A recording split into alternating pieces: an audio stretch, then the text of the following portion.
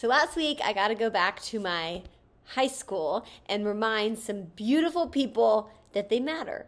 Some high schoolers, elementary schoolers, middle schoolers, that the truth is, before the world knew you and put their labels on you, or you put labels on yourself, God knew you. God formed you. You matter. Your worth is set. The world can't touch it, can't take it away. And so in case you need that reminder today, I hope this blesses you. Best-selling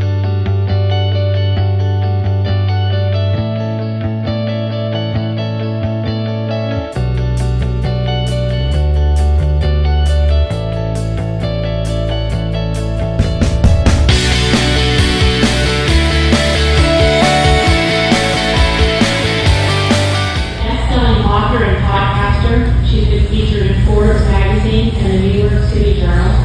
She's also the host of Made to Shine podcast, a top 10% globally streamed Spotify podcast recognized in 2023 with listeners from around the world. Annie graduated from London in 2016 and attended Wofford College where she received a degree in psychology. Her message is positive, powerful, and inspiring, and we're really honored to have her back among us today. Please help me welcome Annie.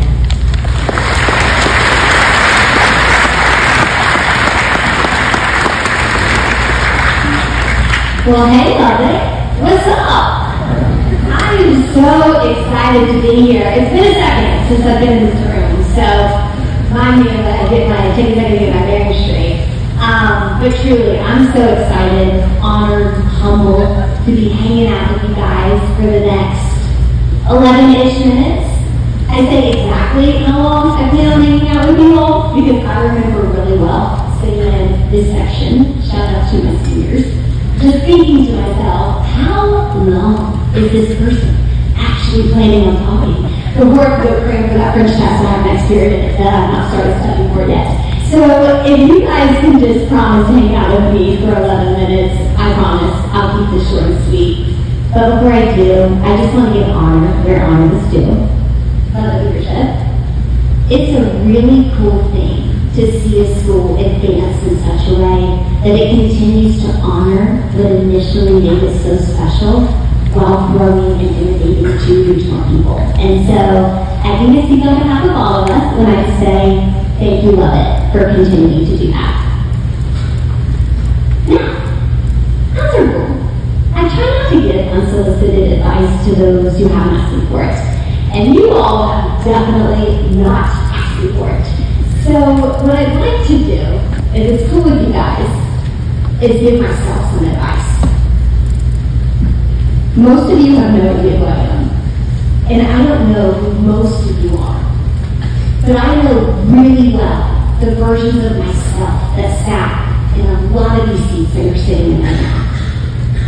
Versions of myself that sat in this section as a 6th grader, that's when I came to love it. 7th graders, if it's still seated the same way. Oh yeah, okay, I see them here, I love it. 8th graders, yeah. I thought there was a horrible sideways haircut, so I really remember sitting in that section.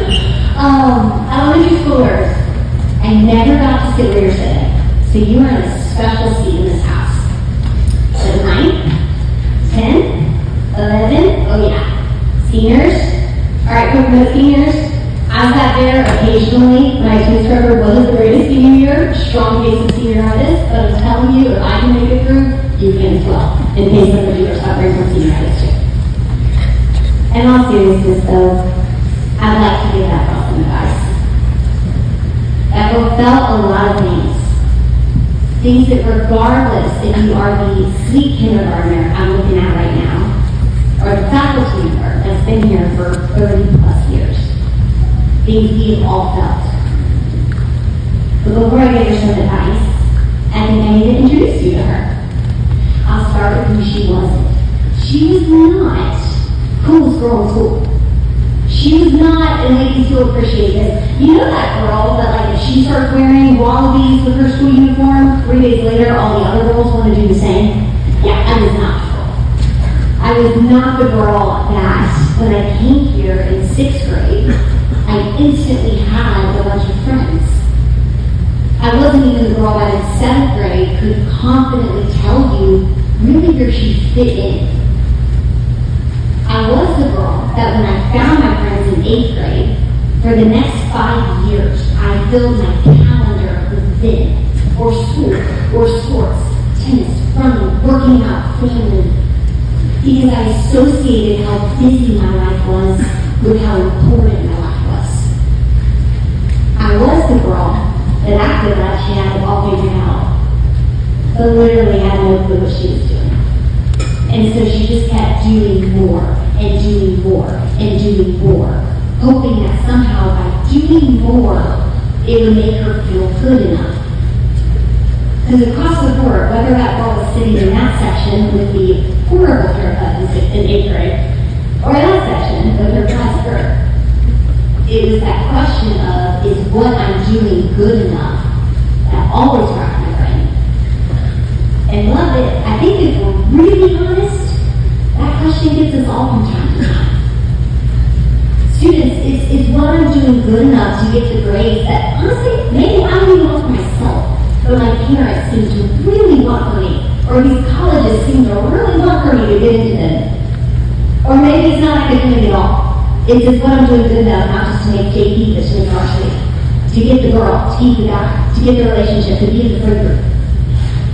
Parents, teachers, it's what I'm doing good enough to provide for my kids in the way that I want to. Leadership, it's what I'm doing good enough to create out here the vision for the school I see and hear. And what happens is that question is what I'm doing good enough becomes am I good enough? And maybe you are nothing like me, and you have your entire life together. And if that's the case, we need to talk after this, because I need to know what you're doing. But for the 1% that's like me, and you ask yourself that question, maybe regularly, I think the reason that we do is because we associate our worth with what we do. But let's think through how silly that is for a second. I imagine there are some people in this room that are excited for Lovett's infamous Founders Day cake. And I know it's on the menu because I checked before I got here. Now, wouldn't it be silly if you wanted a piece of Lovett's Founders Day cake and you were looking for it in Lovett's PE locker room?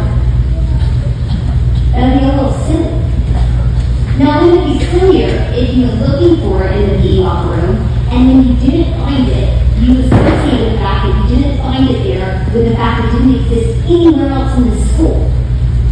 Be a little silly. And my point is that is what we do with our work and our value every single day. We look for it in places it was never meant to be found, and when we don't find it, we associate its absence with its non-existence. And so if I can go back to that girl, I would tell her, Amy, if you don't define your worth, you will default to what the world defines it as, which will always be in what you do, how you look, what you accomplish, what others think of you. It never is who you are. Reverend Allen mentioned, or Mary mentioned too, that I write devotionals. And for those of you who don't know, a devotional is simply a living reflection. It holds you accountable to connecting with your heart before you start your day. And the reason I started writing devotionals is because I learned at a young age the importance of taking time to connect with your heart before your day starts. It was here at the school, actually. It was my junior year. Kid you not. I'd be on that track outside at 4:30 each morning. I know I'm a little crazy, but 4:30 each morning before school started, connecting with my heart, connecting with my body, connecting with my mind before my day started. But you want to know the secret? And this is how I say within this family meeting here. The reason I started doing that was not because I was so disciplined, or so motivated, or so hardworking, which is what a lot of people initially thought. It was because I was so anxious. I was so anxious. I recognized that if I don't take time to connect with the one who gives me my worth, which is a Christian, I believe to be Jesus Christ, before my day starts, then I would be an anxious wreck trying to find my worth in everything that I do, in all my grades and scores, and what everybody else thinks of me the entire day. And what I love is that we see in the text in Mark that Jesus, even Jesus, who, he's the Son of God. In Christian theology, he's like the guy. He's the dude, right? This guy's busy. He's got things to do. We see Jesus do this. He goes to a secluded place. He takes time before his day starts to connect with the one who gives him his work, which is Heavenly Father. And why does he do that? I have absolutely no Reverend Allen, and I'm not a biblical scholar, but I think it's because he wanted to show us by example that when we do that, we are reminded our work comes from a much higher place. That as Jeremiah tells us, it was given to us by a Heavenly Father that knew us before this world did. Which means that the world and our crazy busy schedule and what everybody else thinks of us and how we feel about ourselves that day, and the scoreboard, and the grades, and the jobs, and the titles, none of that can take it away. Your worth is set. It's permanent. It doesn't fluctuate.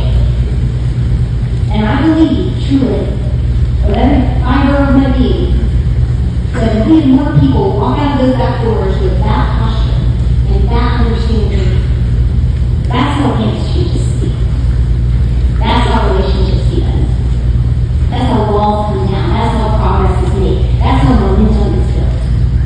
When you, no matter how old you are, no matter where you sit in this room today, when you are connected with the undeniable fact that you matter and that your worth is set, you can remind other people of the same.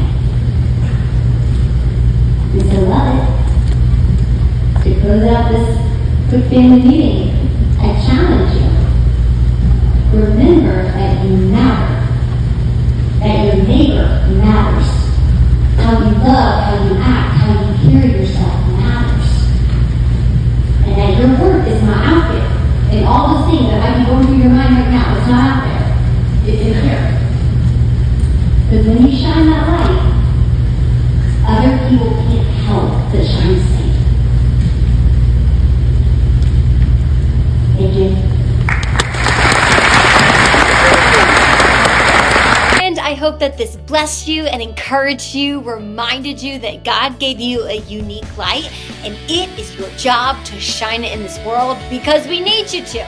That being said, if you were blessed by this message and you can think of anybody else that also needs this type of encouragement, do me a favor, hit like, hit subscribe, leave me a comment. It helps me out a lot and helps this message that I do believe God gave my heart to share with the world gets out.